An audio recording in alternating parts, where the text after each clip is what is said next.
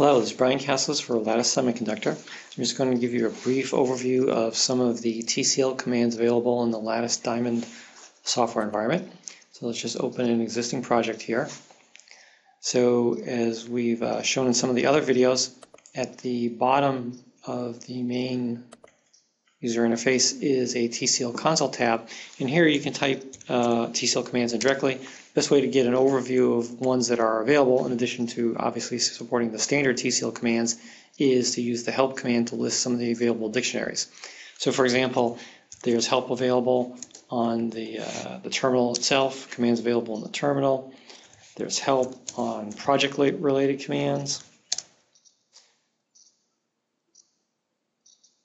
There's help available on NCD and NGD related commands. There's help available on the HDL parsing commands that are in Diamond. And there's also help available on the Reveal hardware debugger, specifically on the inserter part of Reveal, and on the analyzer. So you can completely script both hardware debug insertion and hardware debug analysis. And then finally, we've also got help dictionaries available for the Power Calculator tool, and you can get information available on Power Calculator specific commands.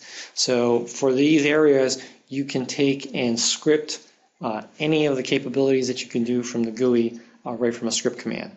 In addition to running from the main user interface here, you can also run from a plain TCL console. So let's switch to that and take a look at that. So here's just a simple TCL console that's been launched, and you have the same capabilities here in terms of running the software and scripting it that we saw previously in the main user interface. So Diamond brings a whole new range of scripting capabilities that were not previously available in the ISP Lever software. These commands are also fully documented in the documentation that you can take a look at with the Lattice Diamond software. So I hope this gives you a brief overview of the new TCL scripting capabilities in the Lattice Diamond software.